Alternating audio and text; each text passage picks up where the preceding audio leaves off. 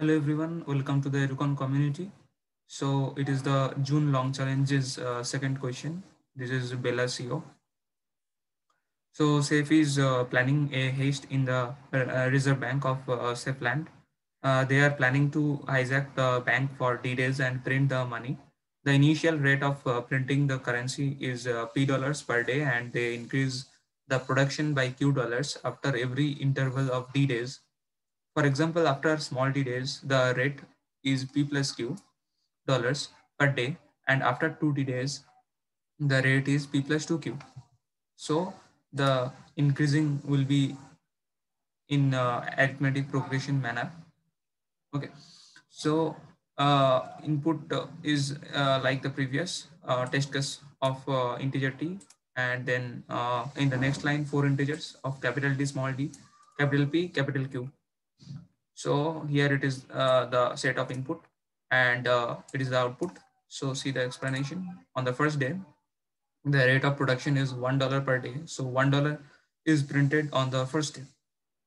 On the second day, the rate of production is 1 plus 1 equals to $2 a day. So $2 are printed on the second day. So there are 2 days, 1 and 1. First one is 1 into 1. Second is 1 into 2. So total will be $3. So the output is $3. Okay. In the same way, test case 2 and test case 3.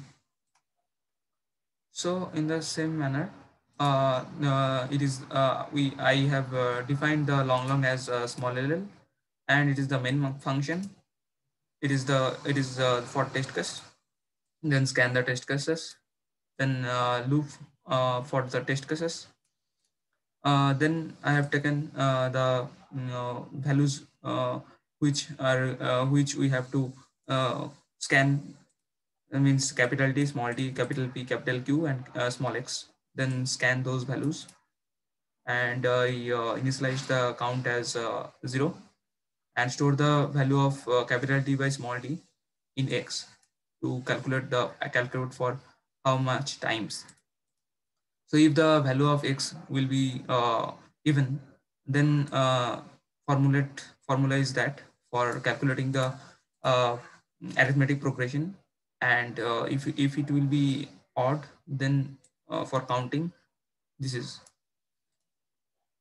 So then count plus equals to d percent d, means the remainder what we have found, then multiply with the p plus x multiplied with q. Okay, so output will be the count value which we get from this. So after submitting, this is the result. Do like, share, subscribe as much as possible for getting continuous videos like this. Thank you.